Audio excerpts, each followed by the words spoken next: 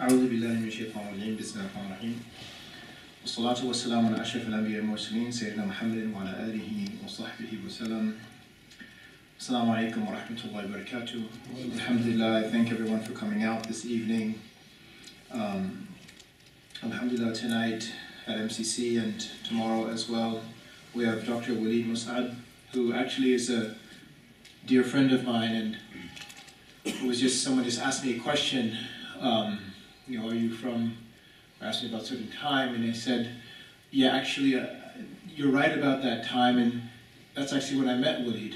So this is 20 plus years that we've known each other. And I think about this hadith, al-maru ala din khalilihi falyanzur ala man yukhalil, that a person is upon the deen of his companion, so look to the ones who you take companionship with. And I can honestly say that I did, I do, and inshallah ta'ala I will continue to benefit, mashallah, from Dr. Walead Mosaad. So currently he is serving as the Director of Muslim Student Life at Lehigh University. He is a scholar of the Islamic tradition. He received his PhD from University of Exeter in the UK in Arab and Islamic Studies, and was also classically trained in al-Azhar University in Cairo, Egypt.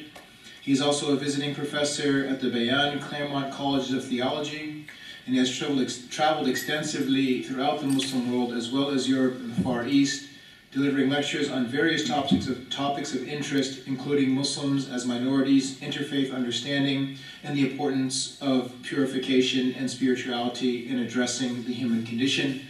So alhamdulillah, with the tawfiq of Allah subhanahu wa ta'ala, we welcome, mashallah, our esteemed guest and beloved brother and teacher, Dr. Walead Mosaad. Assalamu alaikum.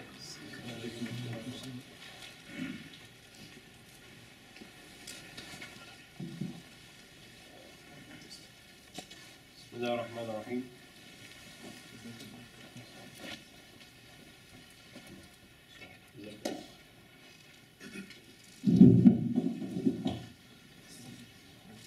بسم الله الرحمن الرحيم. الحمد لله رب العالمين، وأفضل الصلوات وأتم التسليمات على المبعوث رحمة للعالمين سيدنا وحبيبنا وقرة أعيننا سيدنا محمد عبد الله وعلى آله وأصحابه ومن اهتدى بهديه إلى يوم الدين وبعد. So first I'd like to thank the people here at MCC and Saeed Dawood for introducing and for inviting us to deliver a short introduction tonight, and then hopefully we will begin with the seminar tomorrow. And this particular seminar I developed perhaps 4 or 5 years ago, and I had intended with it to equip the student of knowledge and also the person who wants to sort of get a deeper understanding about the way that we practice Islam and the manner that we learn it, and in the manner that it was transmitted, and in the manner that we articulate it, the way that we talk about it. Because I think it's not really much of an exaggeration to say that over the past several decades, we have experienced a number of crises, one after the next. Political crises, economic crises. Obviously, many of us have come from countries that were affected by war, affected by colonialism, and the Muslim institutions that were in these places, while they may still be standing today as institutions, they were greatly affected by what has gone on over the past several decades. And it's unfortunate that this morning we were greeted with news from Egypt that this despicable crime was carried out, and more likely than not in the name of Islam, where people claiming to be not just Muslim, but somehow furthering the cause of what they think to be Islam by slaughtering people while they're praying Jummah in a masjid that has nothing to do with anything. So there's many questions that can be raised. One of them will be, well, how did we get to this point? And how is it that We are reading the same Quran. To my knowledge, there's no ikhtilaf, there's no difference of opinion even between Sunni and Shia or the other different sects about the Nas of the Quran, about the text of the Quran. Everyone is agreed about that. Sunni Muslims are agreed about the Hadith in as much as we respect the Hadith compendiums of al-Bukhari and Muslim, Abu Dawood, Tirmidhi, Nasai, Ibn Majah, Muwatta, Ibn Malik, so forth. So how is it then that the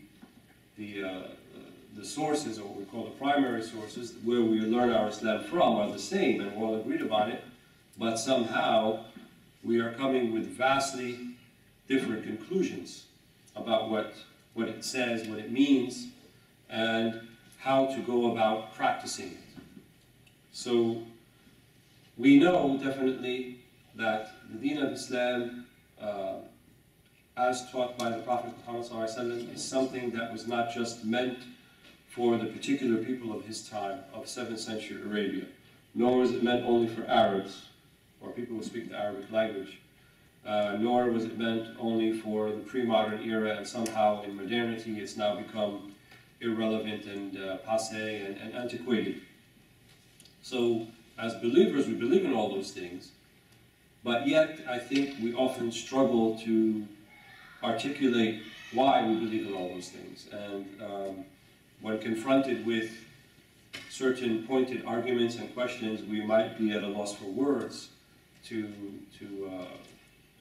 provide an answer, I think, that would be applicable to the situation that we find ourselves in. And I believe the method by which we can go about not just practicing the Deen in a more enlightened way, but also being firmly grounded in the Deen and firmly grounded in the particular circumstances that we all face. And we may think that Islam, or the articulation of Islam, how it was taught and transmitted, it's kind of been the same for the past 1,350 years, and only in the last 100 years or so, or 50 years or so, has it changed. And that's actually not the case. It has been undergoing a consistent, what you would call, renewal, based upon the hadith of the Prophet ﷺ, that every 100 years or so, Allah subhanahu wa ta'ala will send to this ummah, man yujaddi lahum dinahum, aw amra dinihim. He will send someone who will renew every century, every 100 years or so, the deen for people. So it's not the deen itself that needs to be renewed. Right here, we have to understand it metaphorically, that it is the practice and transmission and learning and the human element of the deen that needs renewal. And every generation of Muslims have recognized this, and they have taken steps to do it. And it began very early on. You know, it's not something, as I said, that happened in the past 50 years, but even from the time of the Sahaba, right? They were hesitant to do things and institute things that the Prophet ﷺ did not directly ask them to do. But nevertheless, they realized there was a need. So perhaps the first example of that would be the compilation of the Quran. So during the time of the Prophet ﷺ, many of the Sahaba had the Quran memorized. And they actually, only probably a few of the Sahaba actually kind of had their own personal mushaf. Some of the senior companions like Sayyidina Ali ibn Mas'ud, Sayyidina Umar. But the vast majority of them either had it memorized or they had fragments of it. And there was not what we would call an authorized copy that was distributed to everybody like we have today. And so during the Khilaf of Abu Bakr Siddiq, radiallahu anhu, in one of the battles, the Battle of Yamama, he noticed that 70 of the Huffaz, 70 of the memorizers of the Quran were martyred. And he began to recognize that purely relying on the human element to preserve the text of the Quran, we're not even talking about the understanding of it, but the very text of the Quran might be in peril.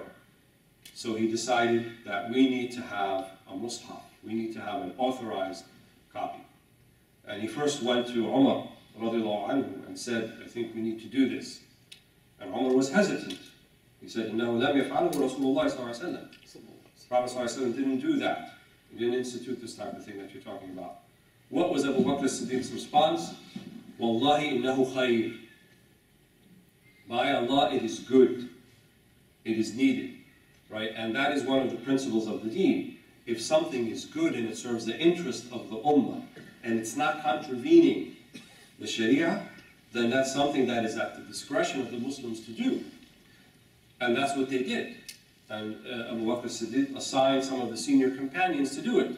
People like Zayd ibn Thabit was assigned to do that. You have to give me an authorized mushaf. And so this was done initially during the time of Abu Bakr Siddiq. It was done a second time in the time of Sayyidina Uthman ibn Affan, radiallahu anhu. So they recognized that there had to be some documentation. It wasn't just in the Quran. It was not until the time of Umar ibn Abdul Aziz, we're talking some 100+ years after the Hijrah, where Umar ibn Abdul Aziz decided the hadith too needs to be documented, needs to be compiled. Because you have to understand that the Arabs in the Arabian Peninsula at the time, one of the things that was unique about them and that separated them from the other nations like the Persians and the Byzantines of Europe was that they had a very sophisticated oral tradition. And they would memorize the ansab of their camels. They would memorize the lineages of the camels that they have, and they'd know it 5, 6, 7, 8 generations back, right? And they'd commit this to memory. And they'd also commit the poetry of some of the great poets, right? And in the annual grand market festival that was called Souk Akkad, that would happen in Mecca yearly, and this was something even before Islam, amongst the things that they would sell besides housewares and Tupperware, I'm just giving a simile, they would also have a sort of poetry festival, poetry competition, where the greatest poets from around the peninsula would come and kind of share their poetry. And it even got to the extent that 7 of these particular qasaid or odes were referred to as as-sab' al-mu'allaqat, the seven hanging odes, because they would hang them, it was reportedly, they would hang them from the walls of the Kaaba. Right? Amongst them was the ode of Ibn al-Qais and Amr al-Kulthum and al-Labid ibn Rabi'a, who later became Muslim. So all of these, these 7 odes were memorized. So they had a very sophisticated culture in that it was a very oral tradition. And very few of the Meccans especially, and more so of the people of Yathrib, could read and write. Some of the Meccans could read and write because they did so for trade. But as a rule, most people were not literate in the sense they could read and write. But they had this very high proficiency in the oral tradition. And so that was kind of a cradle or a mahad for the Quran to be received in the Arabian Peninsula and to be preserved in that way, because the other the other nations didn't have these abilities. And Dr. Shaykh Ahmad Albouti, rahimahullah, in Fiqh al-Sirah, he says as much. He said one of the secrets of why the Islam came to the Arabian Peninsula initially and not somewhere else, amongst the reasons that they didn't have any theological baggage like the other places, but also that they had this highly sophisticated oral culture. So even though it was a highly sophisticated oral culture, there was a realization that that would not suffice forever. So there had to be documentation. So the documenting of the hadith and compiling of it began earnestly in the time of Umar ibn Abdul Aziz, often referred to as the 5th righteous Khalifa, even though he's from the Bani Umayyah, who came many years after the last Khalifa, either Sayyidina Ali or his son Sayyidina al-Hasan, if you count him amongst the Khulafa al-Rashidin. So, as a result, these developments took place in not just the way that the deen was transmitted, but also in the way that it was articulated, right? Many of the ulum, the sciences, began to develop. During the time of the Sahaba, there was no such thing as Arabic grammar, or ilm al-nahu, or ilm al-sarf, or ilm al-balagha, or any of these other sciences of the Arabic language. You know, if you told one of the Sahaba, al-mubtada wal-khabar marfu'a wal-mudaf ilayhi majroor, they would have thought, what are you talking about? You're talking nonsense. This is very grammatical terms that have a specific meaning. But back then, they weren't used because they knew the language naturally, right? It was what they called the sariqa. It was something that, you know, like we speak English naturally without perhaps studying the grammar of it, that they had this to the nth degree. And they didn't have a need to document these things. But the need came later. And purportedly it was Sayyidina Ali ibn Abi Talib who said to Abu Asad al-Du'ali, one of the tabi'een, he said, "Uktub ala nahwi kada," right? Write like this. Al-kalima ismun wa fa'lun wa harf. So purportedly is what happened. And say that the word or the part of speech is either an ism, a noun, or a fa'al, a verb, or a harf, or a preposition. And hakad, this is how it began. And then these sciences further developed, right? Until a non-Arab, right? Someone whose mother tongue was not Arabic language, but nevertheless was referred to as the grammarian. And his book was referred to as al-Kitab, the book. This, of course, was Sibawayh. And Sibawayh was a Persian. And Sibawayh is generally acknowledged as being the greatest, if not one of the greatest grammarians of this ummah. But yet he was a Persian. Right? He came from the Persian Empire, his parents, his lineage. And perhaps the reason that he was so good at it is because he saw that there was a need. He didn't have the Arabic language naturally. For example, like his teacher, Khalil Ahmad al-Farahidi, who was his teacher, was an Arab. But he was the one who wrote al-Kitab. Khalil Ahmad didn't write a book of Nahu like Sibawayh. But Sibawayh is the one who wrote it. And he would say, why? Well, because there was a need. How were the Persians supposed to know the Arabic language and know how to speak it correctly and so forth, unless it was documented and it was, articulated in a way so that people, for the generations coming after them, would understand it. The reason I'm saying all of this now is because one of the things that we often hear, maybe not so much, but it used to be quite ubiquitous, is that we just need to follow Quran and Sunnah, and we don't need anything else. And even though that sounds reasonable, right? The hadith of the Prophet ﷺ, تَرَكْتُ فِيكُمْ مَا إِن تَمَسَّكْتُمْ بِهِمَا لَن تَضِلُّوا بَعْدِي أَبَدًا. Right? I have left for you that which, if you hold on steadfastly, you will not be astray after me. The Quran and the Sunnah, كتاب الله وسنة رسوله صلى الله عليه وسلم وسنتي أو سنة أو عطرة أهل بيتي. Right? In another way of Tirmidhi. And that sounds reasonable. That seems to be what we're saying. But how do you actually go about doing that? Remember what I said in the very beginning. If you have just the text, the Quran, and the Hadith, and you don't have a human element, right, that is interpreting it and transmitting and articulating for you, there is nothing to prevent you from going astray. And you might say, whoa, slow down, isn't the Hadith clear? Yes. تَرَكْتُ فِيكُمْ. I left for you, in you, right? In kum here, there's a human element to it. What is the dalil for this? The dalil for this is history. There was a group that appeared at the beginning of some of these khulafa, and they were later referred to as the Khawarij, those who seceded, those who left the ummah, those who left the body of Muslims.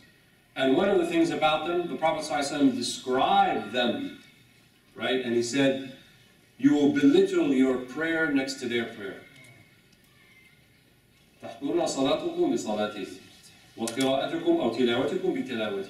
Right? And your recitation of the Quran with their recitation of their Quran. But their tilawah, their recitation of the Quran, does not go beyond their throats. It's only for dhahir, right? Only outwardly they appear to be very pious, but inwardly they don't have an understanding. And one of the distinguishing features about the Khawarij is that they did not have a single Sahabi amongst them. In other words, they didn't have a single person who had seen Rasulullah sallallahu alaihi wasallam. In other words, they did not have Walead Muhammad. They didn't have someone who had seen the Prophet sallallahu alaihi wasallam, who imbibed his sunnah, who was an embodiment of the noble legacy of the Prophet sallallahu alaihi wasallam. They didn't have that. So when they read the Quran, how did they read the Quran? And when they heard about the Hadith, how did they read the Hadith? How else do you explain to people when the man who the Prophet ﷺ described, he said, أَنَا مَدِينَةُ الْعِلْمِ وَعَلِيٌّ بَابُهَا. I am the city of knowledge and Ali is its door. Sayyidina Ali, he's on the minbar. He's giving the khutbah. And they heckle him. And they stand up and they say, إِنَ الْحُكْمُ إِلَّا لِلَّهِ. Right? They recite a verse of the Quran. إِنَ الْحُكْمُ إِلَّا لِلَّهِ. That the judgment, the ruling, is not for Allah subhanahu wa ta'ala. And so they declared him to be a non-Muslim, a kafir, لأنه رضي بالتحكيم, because he agreed to adjudicate the dispute that he had between himself and one of his provincial governors, namely Muawiyah ibn Abi Sufyan radiallahu anhu. So since he agreed to adjudicate that, right, and try to spare the blood of Muslims and reach an agreement, they called him a kafir. These were the Khawarij. They're not that far removed from the time of the Prophet ﷺ. So it's not enough just to have the text of the Quran or just to have the text of the Hadith. You also need to have the other thing that is transmitted along with it, which is the way to go about approaching them, the way to go about learning them, the way to go about transmitting them. And each one of these things, we have what's called a riwayah or a sanad. This is a transmitted religion. So that means it's dependent upon the human beings who come before us and the ones who come before them for us to receive it faithfully. Right? And Abdullah ibn Mubarak, one of the great tabi'in, he said very early on, إِنَّ الْإِسْنَادِ مِنَ الدِّينِ وَلَوْلَا الْإِسْنَادِ لَقَالَ مَنْ قَالَ مَا قَالَ. And without isnad, then anyone would say anything. Right? But you have to have isnad. And he also said, someone who is not using isnad, right? And sanad means to lean on something. So someone who's not leaning on the human legacy before him, he said, it's like the person who tries to get up to the second floor but tries to climb the building and doesn't use the stairs. So we have a set of stairs. There is a way to go about doing it. If you go to Qari Ammar Hafidhahullah and you say to him, Shaykh, I want to learn Quran, he might ask you, طيب, which qira'ah do you want? تريد حفص عن عاصم, تريد ورش عن نافع, قالون عن نافع. He has about 14 other ones he can offer you, right? And you might be like, oh, what are you talking about? I want Quran. What is this Hafs an Asim? Who's Hafs? I want the Quran of the Prophet ﷺ. I want the Quran that Allah revealed. Who's this person Hafs? And who's this other guy Asim? And who's this guy Welsh? And who's this other guy Nafa? What are you talking about? Just give me the Quran. He will tell you, then there's no Quran for you. Because the only way you're going to receive the Quran is by one of these canonical recitations. قراءة السبع أو العشر. Right? One of the 7 canonical recitations or one of the 10. And there's certain conditions to be a canonical recitation of the Quran. But you might say, the mushaf that I have in the masjid, it doesn't say anything like that. No, open to the back. Open the King Fahd Medina printing press mushaf and look towards the back and you'll see a list of names. And you also see the name of the qira'ah. And it will say it's approved by these people. So what authorizes the qira'ah is not because it was printed at the King Fahd printing complex in Medina. What authorizes the qira'ah is the names of those people. Because those people have what's called an ijazah. In other words, they took the Quran from someone before them and someone before them, someone before them. I think the highest ijazah in the world now is 28 people between yourself and the Prophet ﷺ. So they can name those 28 people. Their ijazah will have those 28 people between them and the Prophet ﷺ. That's what makes the Quran authorized. Not the Mus'haf. They authorize the Mus'haf. They authorize the written version. But what really authorizes it, that they have the sanad, the ijazah going back to it. So our deen, there's a very vital, essential, important human element to it. If you go to a sheikh and ask him, okay, I want to learn how to pray, I want to learn how to fast, I want to learn how to pay zakat, he might ask you, which madhab would you like to learn? تريد مذهب أبو حنيفة أم مالك أم الشافعي أم ابن حنبل? And you might, no, I want the Prophet's way. I don't want, what is this? Who's these people you're talking about? Who's Malik, al-Shafi'i, Abu Hanifa, Ahmad ibn Hanbal? Who's that? Well, if you want to learn, it's one of those four. There's not another way for you. It's those four, there's no door for you. Why? This is the method by which the human element, Allah subhanahu wa ta'ala, has chosen to preserve the way that we practice the deen. In terms of al-a'mal or af'al al-mukallafeen, in terms of the deeds of those who are held morally and ethically responsible by Allah subhanahu wa ta'ala.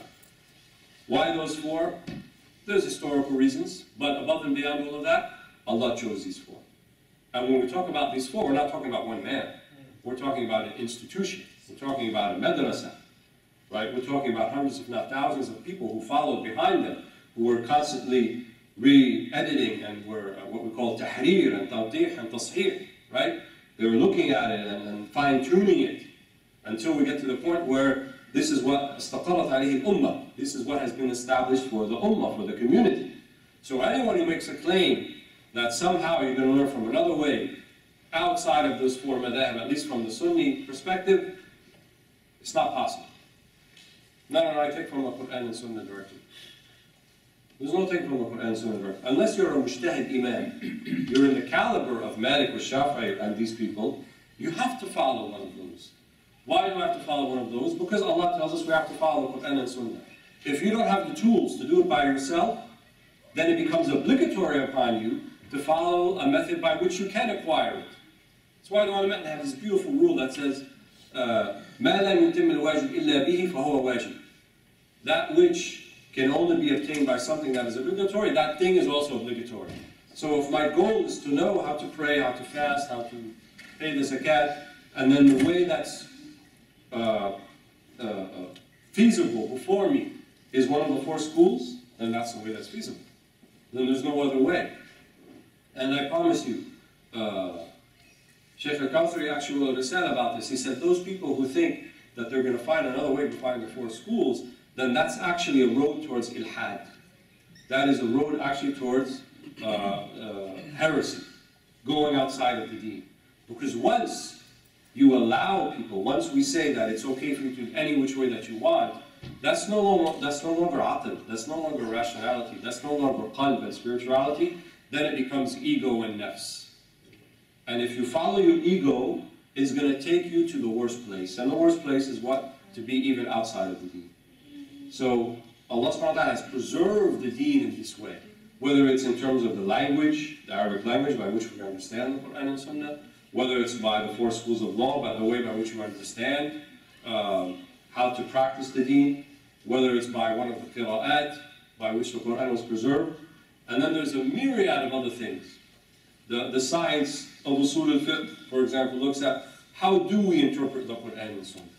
Right? We have people running around today who are saying outlandish things and interpreting the verses of the Quran in outlandish ways. And they may have those three letters after their name, PhD. But that doesn't mean that they have an authority by which to interpret the verses in that particular way. Right? Some of them try to cause some confusion amongst Muslims, and they said, your basmala that you recite, it's actually an affirmation of the Trinity that the Christians believe in. Because when you say Bismillah ar-Rahman ar-Rahim in Arabic language, you can have what's called al-waw al-mahdhufa, right? The conjunction between them could be omitted. So it's like saying Bismillah ar-Rahman ar-Rahim. And linguistically speaking, that's not impossible.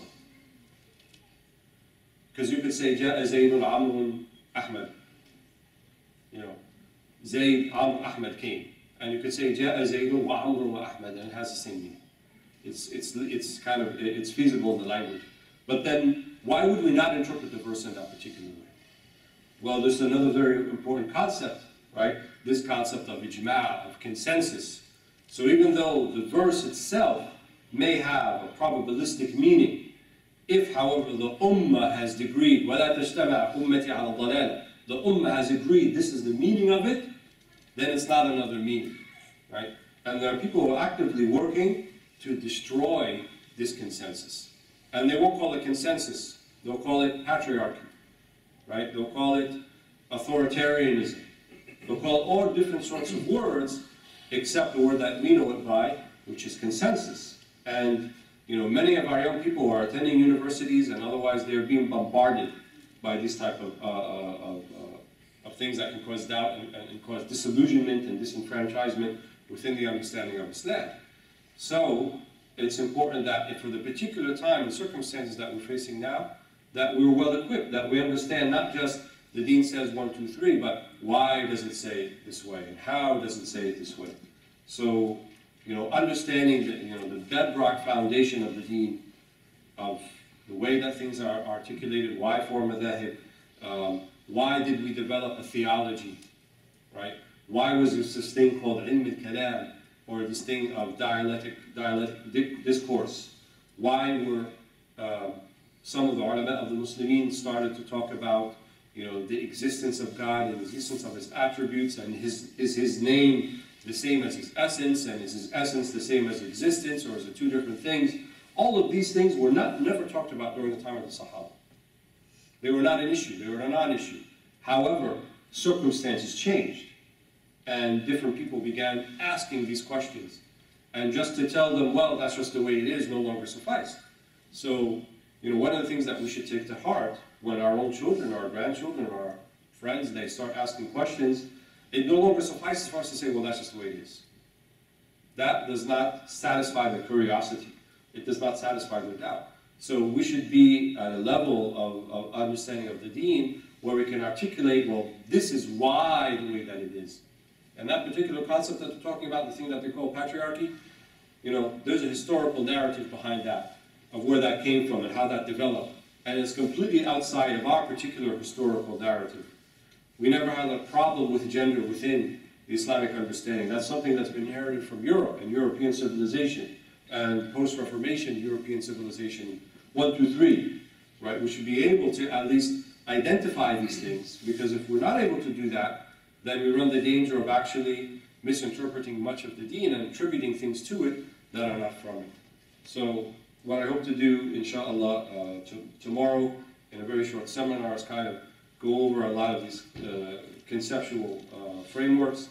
It sounds a little technical, academic. It is a little bit on that side, but I think we should not be afraid to kind of delve into these type of issues, especially when there are people working on very sophisticated levels and have lots of money behind them, and they're writing books and they're putting out articles, and our children who go to university are reading these articles and they're being confronted by it.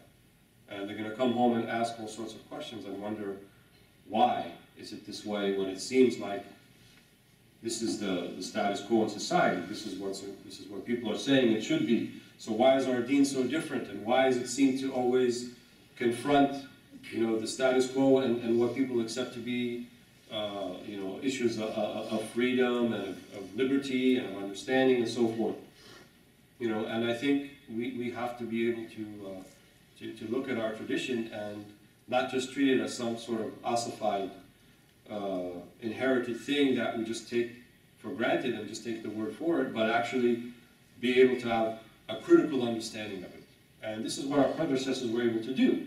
The great Imam al-Ghazali was referred to as Hujjat al-Islam, the proof of Islam, because he was able to deal with the people who were causing doubt during his particular time. And he read everything that they wrote, and he memorized their arguments. And then he was able to counter their arguments by using the same terms, by using their own words, more or less, against them. And so this is always going to be relevant, and there's always going to be mushakkikeen, there's always going to be people who are going to cause doubt. As long as the devil and his minions are around, there are always going to be people who are going to try to pull you away from Islam by different ways and different means. So I just wanted to give kind of a short introduction, and hopefully some of you will not be scared off and come back tomorrow to share some of that.